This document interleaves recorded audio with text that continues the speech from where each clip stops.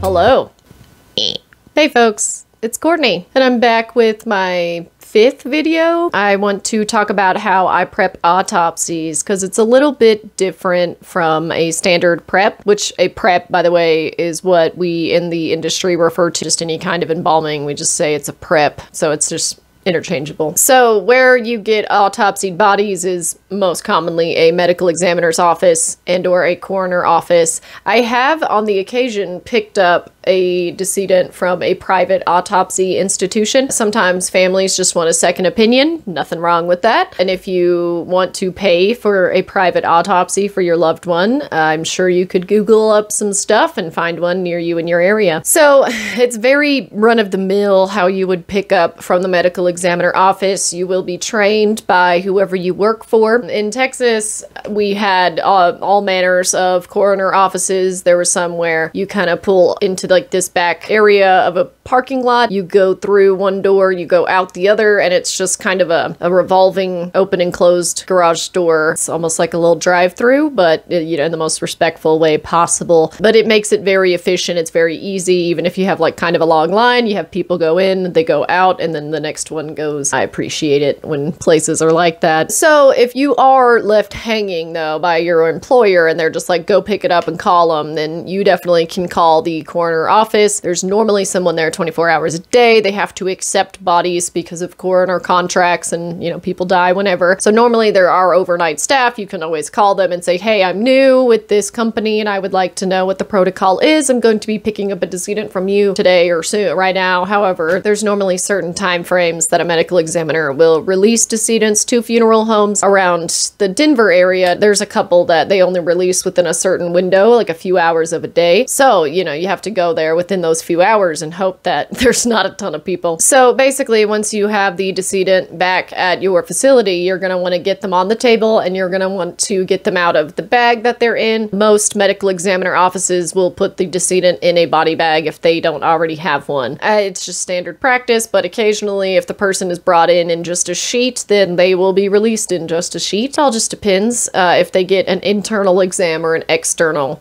exam, because external exams, obviously they're not going to make the Y incision or the cranial incision on someone that they just do an external exam. Normally that's saved for people that don't have a doctor or they are new to their doctor and the doctor's not willing to sign. If that is the case, like it has happened here and there, they just go down, they're like, yeah, I mean, this makes sense given the history from their other doctors and so on and so forth. The standard method for getting a bag out from underneath a decedent is like the same way you would put them in one. What you would do is just unzip the bag mostly. If there is blood within, you might want to leave it slightly zipped on each side. I kind of do to make a sort of pouch for the blood to sit in. So at least if it's going to get on the floor, at least a lot doesn't get on the floor. I always get like their feet out and I tuck it under their head and their legs. And then after that, I would kind of push them up on their side and tuck the rest of the bag all the way under in the middle section of the decedent. From there, I'll go to the other side. I'll make sure that other foot is outside of the bag as well. I will then push up their other hip and I will kind of roll the other side of the bag out from underneath them that I just tucked in on the opposite side. Pretty much all mortuaries that I've been to, there is a certain biohazard bin. We put the body bags inside of that. A company will come pick up those biohazard bins and they will dispose of it legal way. Other than that though, like just stuff that like runs off the table and into the sinks, it kind of just goes down into the city's water system and it's treated just as any other like inert sludge to a degree. Very odd. Basically, the first thing I do whenever I get the decedent out of the bag, I will rinse them off with the hose that the funeral home,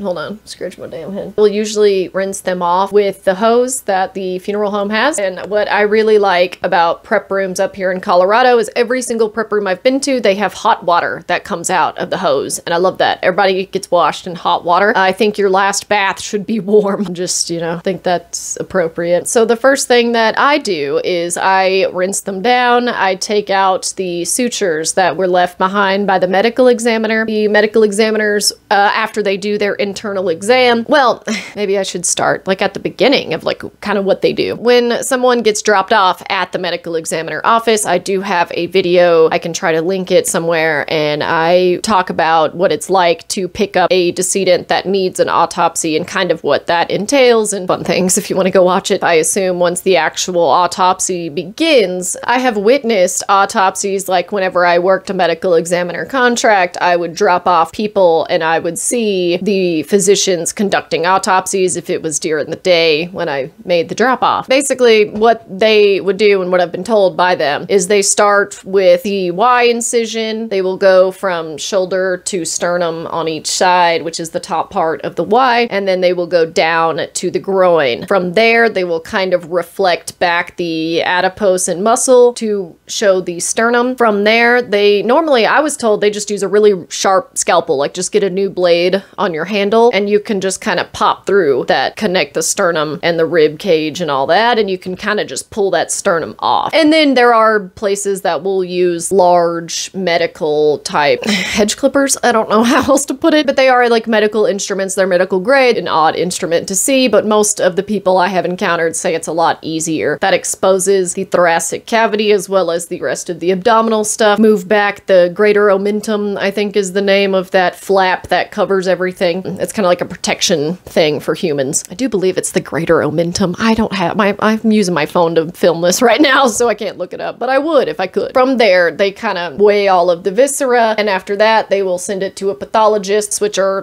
more doctors that will normally dissect it to a degree because they want to see if there's any abnormalities or if the person had, cirrhosis of the liver, or if there was maybe a tumor growing somewhere within an organ. There's a whole manner of things that they would want to see. Sometimes they will take a sample, they will put it on a slide, they will look at it under a microscope to see more nuanced things. From there, I assume someone is either already working on the cranium or they have someone that does that before they go and weigh all the rest of the viscera, because technically it's an organ, it's part of the viscera. I find it in the bag, so that sounds bad. I find it in the bag. From the cranial incision, it is done from top of one ear and it is done to the other ear. Sometimes it's like a little bit behind, just depends on the medical examiner and if they take into account the embalming afterwards. Some do, some don't. It's totally fine. I'm quite the embalming magician, so I don't mind what it looks like. I'm gonna make sure it doesn't leak, and I'm gonna make sure it's really hard to see it. Because I've just been doing this a long time, I do really even bites out of the scalp whenever I'm doing my incision to close it, and I'll talk about that here in a minute. If you really are curious about how they take out brains, I have witnessed it once at a place where I worked up here in Colorado. We had a gentleman come by. He was a doctor and he was an Alzheimer's renowned surgeon, and so he was taking out a decedent's brain so that they could be studied for Alzheimer's, like the presence. They look at it under a microscope. I was sitting in there and I asked him if I could observe, and he said, oh, of course. He was very kind about it and he let me watch, and my coworker and I just sat in there and we asked tons of questions, and he said that they normally can't really tell, but once you look on a microscope you can see the degradation. And so basically when people have Alzheimer's, he told me it's your brain kind of just atrophies, and then those synapses where your thoughts are going, they just fall into those holes, and so that's why you kind of can't remember.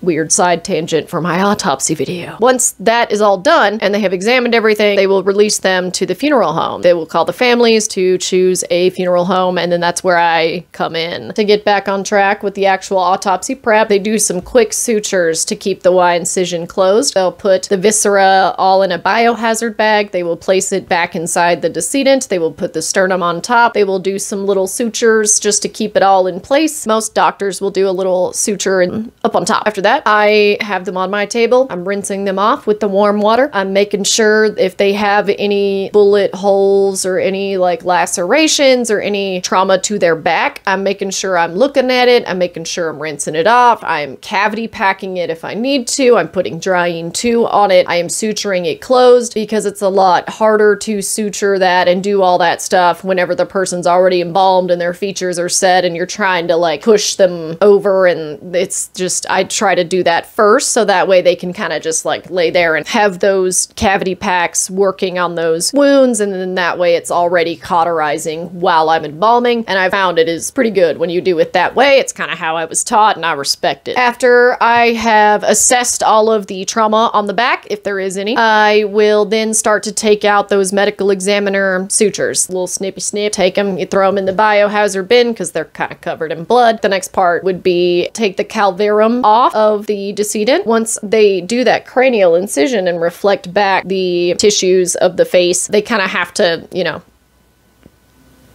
they kind of have to peel it down, and then they also reflect back the back part of the scalp. They will take off the calvarum, and what that is, basically, the medical examiner will use a bone saw, and they will delicately go around the top of the cranium, like all the way. Big circle. We call that the calvarum. Some medical examiners are like A1, and they will make a little notch that makes it easier for death industry workers to be able to place it back on whenever we are closing the whole body up at the end, and I'll talk about that as well here in a minute. So what I do is I take off that calvarum, I rinse it in the sink or with the hose water. I will then spray it with Dryene too, because like I said, love it. Also, I have used X-Tone. That's what I was trained with. I also hate the smell of X-Tone. It smells freaking horrible. I also like this stuff called Chlorosan is also great. It smells kind of minty. It doesn't have such a like medicine type of smell, which I think that's like the best way to describe X-Tone is it's almost like smelling cough medicine or something. It's really weird. The second thing that I do after I put that to the side, I normally try to keep it near where I put the sternum, and I will talk about that also in a moment. Once I have moved the calvarum out of the way, that's whenever I address everything that's in the torso. What I do at this point, I will take the sternum that the medical examiner go along the sides of the rib cage to have access to the thoracic cavity. That means that I can just kind of lift out your sternum. I put it in a bin of hardening compound. Instead of doing that, I also sometimes will just have a towel laid out on the under part of the table. I will put the sternum on there and I'll cover it with the powder there and just let it kind of hang out with me in the room. I mean, it is part of the decedent and I think it should be near them. And also it's kind of gross to be putting them in the bin, like in the hardening compound bin. It just seems a little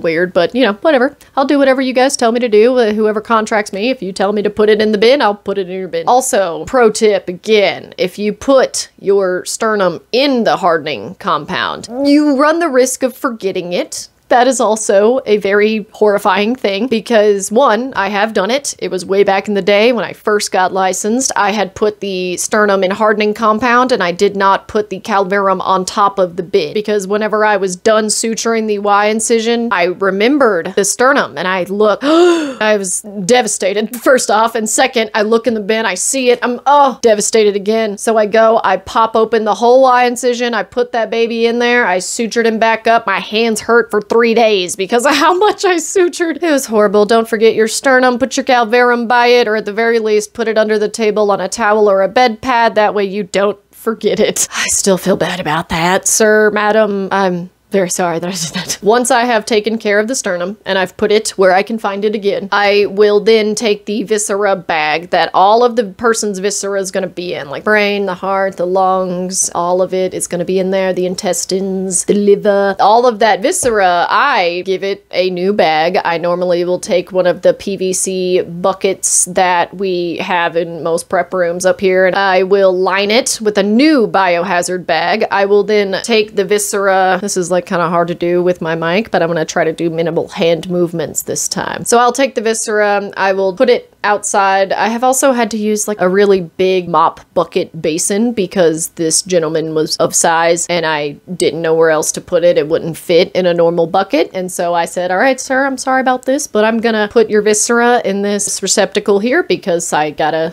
improvise. And it worked out perfectly. And I was like, you know, and I will do it again in the future if I have to. Whatever it is, I will take the viscera to the side. I will take my scalpel, I'll cut the side open and I will pour it into the receptacle. This new biohazard bag I also will fill with a little bit of Dryene too. Some people will put Halt GX in it, which is a Dodge product. Inhibits the growth of bacteria and it helps with like tissue gas and certain things of that nature. So I mean, I think you're supposed to inject it, but some people just put it in there, add a little bit. You can do many things. I was taught to just put cavity fluid in there, and so I will do a bottle of Dryene too, and I will also put cavity fluid in there. Really just depends on what the establishment department has access to and what they buy, because it just depends on if I'm buying the chemicals or if they are. Because I'm gonna, you know, use my favorite things, of course. But if that's not what I have access to and not in the contract, then that's fine. I'll use whatever's in there. I can pretty much embalm anybody in any condition. Whether they're viewable or not, I cannot guarantee, but I can embalm them and they will be a lot better for it. When you're putting everything within the viscera, you kind of want to use a trocar and or your scalp. You can pop the viscera with these giant instruments. It creates holes and it does the cavity fluid work, as I have mentioned in my previous video, if you want to watch it, that you get your best chance at fight against all of those gases and bacteria that's like trying to take over in your decedent. You're kind of doing that, just it's outside of the decedent this time. And I mean, most things in the prep room are kind of made to be mixed together, like chemical wise, whether it's like Pierce or Dodd, pretty much any cavity fluid together.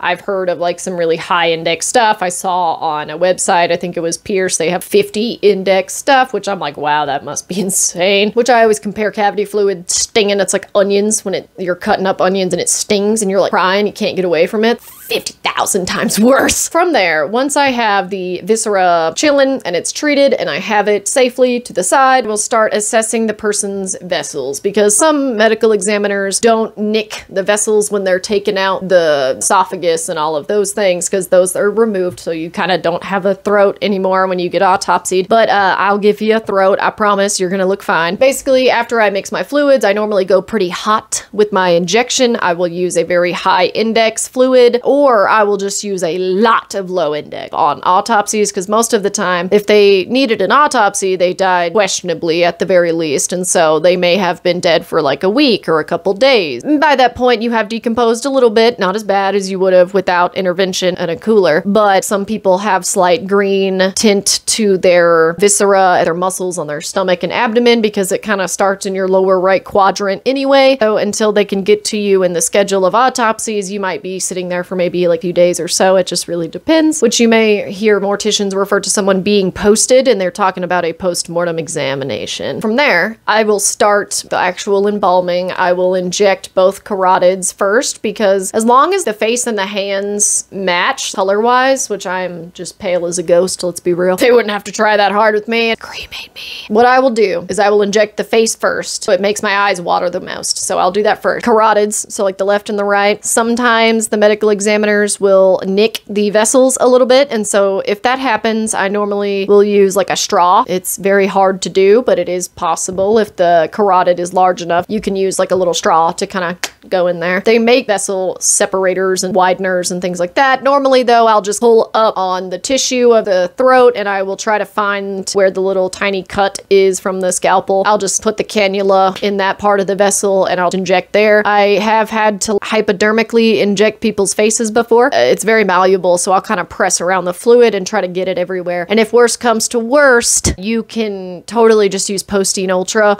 on the face and neck. Is great. It's this hot pink stuff. It's almost like Syngel, but it's not as caustic. What I mean by that, if you put that on a visible area of the body, it's going to dry out, it's going to dehydrate, it can almost make like a leathery appearance on them, so do not put that on somebody's face. Just pro tip again. Use some Postine Ultra. It is not as caustic, it has a little bit of dye in it, and the worst it's gonna do is just, you have to use a lot more massage cream, Calon cream, whatever you want to call it. You have to just use a little bit more of that. I use like some Vaseline normally on the side of the face that I have to do that. I've hardly ever had to do it though. Most medical examiners, at least up here in the Colorado area and everything, they're pretty good. They normally don't make too many little nicks. So from there, you kind of have to reflect back the muscles and get at the axillary arteries on each side of the arms. Very rarely do I have to go further than what's already made with the incisions. There have been times that people have had trauma and I've had to pull their femorals from the part of their thigh that had no trauma to it, inject the leg that way, because the common iliacs that I normally use, there's trauma from there to the leg, and I had soft fluid filling up in the abdominal cavity, and from that point you're like, something's wrong. Start,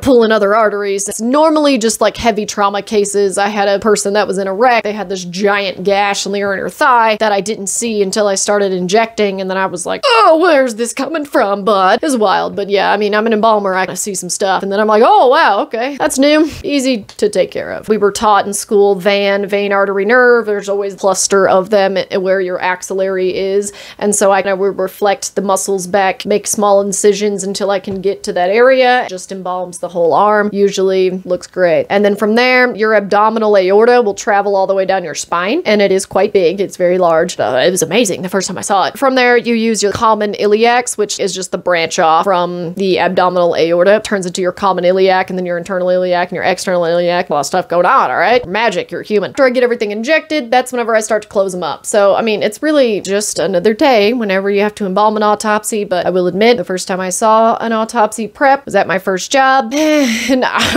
was just like, it was incredible to just see the human body from the inside without any organs in it, because you just see the inside of the rib cage and you see the spine, which I had no idea how big your lower spine is. It's huge, massive, big. What I normally do at this point, use the aspiration hose. They do make autopsy aspirators, which I'll insert a picture, it'll make it easier. Weird thing, filter on the end, and it's metal, and it's like shorter, and it's not stabby or pointy like the trocars are. Little aspirator, and you suck all of the fluid out that got returned back into the cavity from when you were injecting. Your drainage is just going back into the abdomen, which is fine because it actually coats the abdomen with embalming fluid. I will admit I put a towel over the Y incision just because I can't deal with all the fumes. Most of the time it gets to me. Whenever I'm closing up a decedent, I prepare the torso, and what I mean by that, we have these 1 pound cotton rolls, and I will roll that up and I give people throats. I will coat the area with hardening compound. I'll roll up the 1 pound cotton roll. I will make a cylinder that bit smaller than I should, and then I can kind of just add to it after that until it looks like a normal throat. You can tell if the embalmer put a throat or not. Most people I know and have worked with, they will put a throat for the person. It just all depends on how they do it. I think the 1 pound cotton roll is the best. Once I have it in place, I will then continue putting hardening compound all over the Y incision and all over the inside of the torso, so there's like a fine layer of it. And then also in the pelvic cavity, I will roll up some more 1 pound cotton roll. I'll put some drying too on it. I'll wrap it again, and I'll stuff that in the pelvic cavity just to make sure there is no leakage on that end either. From there, take the bag of viscera. I will use that autopsy aspirator, put a bunch of water in the sink with sanitizer, and then I just use that throughout the embalming, and I switch it for each person. If I do more than one at a facility, I'll just keep giving them new stuff in the sink. From there, I will use that autopsy aspirator, and I will get all the cavity fluid and all that drying and stuff out just so there's no excess fluid within them. I will take that bag, I will put it within the Y incisions. I put it back, basically. So like the medical examiner put that in there for me, and then I gave them a new biohazard bag, and I'm putting that back in their Y incision, basically like inside of it, because I'm going to close them back up here in a minute. Once I put the viscera back within their torso, I will cover it with hardening compound. I normally take my scalpel or one of the autopsy needles and I will poke holes in the bag just because I have a fear of the bag swelling with gas and causing leaks and or purge on the decedent while they're in their casket. I try to keep thinking like 12 steps ahead of myself whenever I'm embalming, and I'm like, you know, if they purge, that's gonna be bad. Nobody wants to see purge on their loved one. It's, you know, traumatizing. It's horrible. It looks crazy, and it's not like building up pressure within their abdomen. After I have put the viscera back, I will then put the sternum back on top, and it's covered in that hardening compound. Put that back on. I do have like a weird process, so I don't actually close the Y incision until after I close the head, just so that way it can hang out and sit, and I just lay it closed. It's a lot to suture up the torso. I try to do that last. It's a huge area to suture. I will close the head first, and then also that way I know that like they're looking good whenever I'm finishing them up, then I immediately clean them. How I close the cranium. I go over, I get the calvarum that I covered in drying earlier. It's normally like dry as a bone, because it is, and I will take some stuff called inner seal. I'll put a picture in. It's like this weird Play-Doh type stuff, but it hardens, it dries down. It's injectable. I would use it a lot at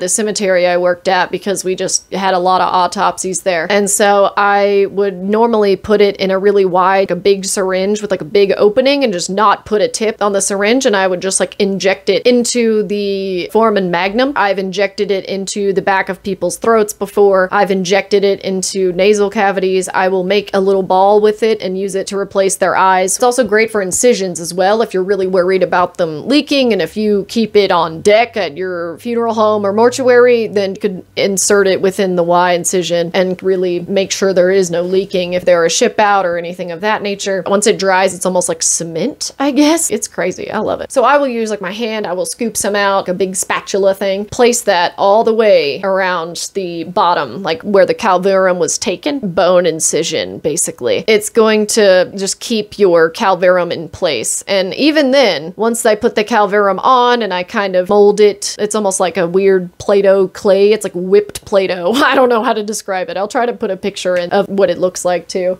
if I can find one. I will still use the muscles from the temporalis, like there's these bones, and then your temple has these muscles, and they normally are left behind, not always, but most times they're left behind, and then you want to actually suture back and forth between the two, and you want to make sure that your calvarum is in place because you don't want it to slip or move, because if it does, it could cause deformation to the face of the decedent. It makes their forehead kind of look really strange. A lot of people will like pack the cranium with a 1-pound cotton roll. They do make cranial inserts. I've seen them on the embalming websites. That's like the beauty of embalming, is it's an art form. There's more than one way to embalm a body. From there, I will take just like some cotton and I will put some Dryene 2 on it, or like some X-Tone or Chlorosan, whatever is at my disposal. I will then pat the whole area of the scalp, like the inside part. And then I also will put a tiny bit of Pure Seal. I won't do too much, but I put like a little bit of Pure Seal just so that way there's like a little bit of extra absorbency. And then some like bad cases, if the person has been down for a long time, then I will put some of that Postine Ultra I mentioned earlier. I will like line the inside of the scalp with it, and it actually embalms from the inside up at that point because it's a topical embalming cream. So it's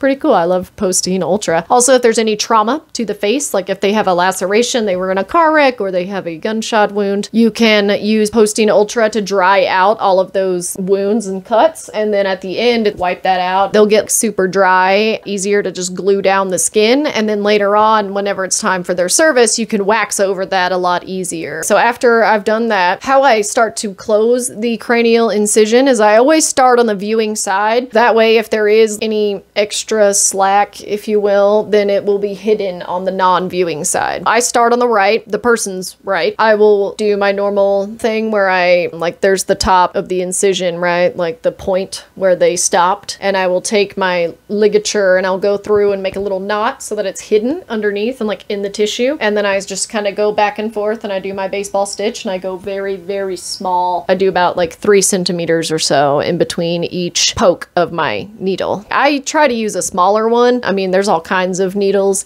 It's just whatever you're comfortable with. I personally like using a smaller Autopsy needle. They're kind of like a curved. I'll insert pictures. I use that. I use a small one, and I just go back and forth, very uniform, very little small bites, if you will. That's what I've always heard them referred to as, little nips of the needle. Once I go back and forth all the way, I make sure to keep it tight the whole time, because you really want to avoid a leak in the head, because you don't want any embalming fluid and or blood to be seeping out of that incision and into the pillow, and it just could cause some odors and or an unpleasant view. And I mean, you want to keep the family's memory picture as like your main point of focus. From there, they're all beautiful. I will normally cover their head in either conditioner or fabric softener, whatever the place has. Fabric softener is a lot cheaper and it works a lot better in my opinion. But normally conditioner, if you just coat their hair in conditioner, it's a lot easier to get all the tangles out. Either method works. I like to let that sit while I'm closing the Y incision. So I actually use like those little banana clips that like hairdressers use. I use those banana clips to like keep hair out of the way while I'm embalming and while I'm doing the cranial stuff. Because we do technically, I forgot forgot to mention this, but you have to clamp off the circle of Willis within the cranium when you're injecting the carotids, because if you don't, then it doesn't really stay within, it just shoots out. So you have to clamp off the circle of Willis, but I'm not trying to get like too far into that at this point, so my bad. After that, I let the hair hang out and detangle with the conditioner. I go to close the Y incision. So I will add more hardening compound if I need to, and most of it kind of absorbs at that point. It's almost like Orbeez, those weird little balls that like absorb water. It's almost like that, but it's like sawdust and paraformaldehyde, which is like the solid form of formaldehyde. Formaldehyde, like I've said before, it's a gas technically, and it's combined with water. That's how you get embalming fluid. And then the index is the percentage of formaldehyde, parts over 100 parts of water. Index 25, you have 25 parts of formaldehyde gas combined with 100 parts of water. Bam, there you go.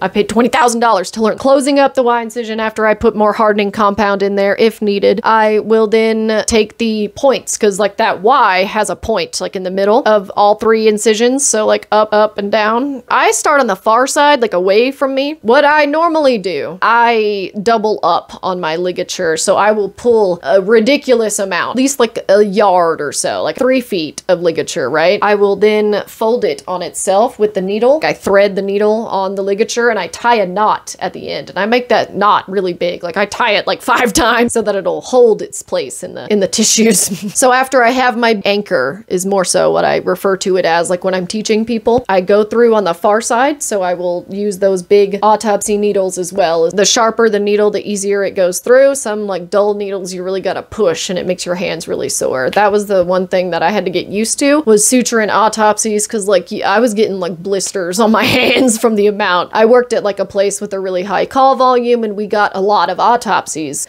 Gotta suture them up. I will then go through the middle, so like through the top of the Y, like the center part. I will go through that point. You always want to go under the tissue and then come out the top of it. Side note, when I saw Tupac Shakur's autopsy photo on rotten.com as a wee lass, like 12 years old, it made so much more sense whenever I actually like closed an autopsy incision myself. I was like, oh, done the little, they just barely sutured it up. That's why it was like open. I'm sorry, that was really off topic. I will go from the far side, I will go to the center, I will go to the right, so like the part closest to me, I will pull very tight on that ligature, and it's doubled up. You want to make sure it's not gonna like slip either, so you want it to be waxed ligature. That's kind of why they sell all kinds, because you know, you might use it on clothes or like the decedent's clothes, or some you might use just on normal like embalming incisions, and then some you want to use like waxed ligature on the actual Y. Once you've pulled them all together, you're gonna just start going back and forth. I normally just do a baseball stitch because I'm already doubled up on my ligature anyway, all the way down to the groin. The way that I tie it off is kind of weird. I try to do it so that it's like hidden underneath, and I'll do tiny knot at the end so that way it's just like chilling and it can't loosen itself. It's very hard to explain. I have no idea how else to put it for you guys. After I'm done with the bottom, I will do both the sides, and from there I will then rinse off the decedent with water, and I will wash their hair. I'll wash them off with the dish soap or the prep soap, or like, you know, whatever the place has. I will also address any other trauma. So like if the person has a bunch of lacerations and things, I let them drain during the embalming, and then afterward I cavity pack and then I suture it up. So I save that for like the very end, and then I will clean them after, you know, the bath time starts. This is my favorite part. Once they're dried off, normally I will glue the Y incision, not the cranial. That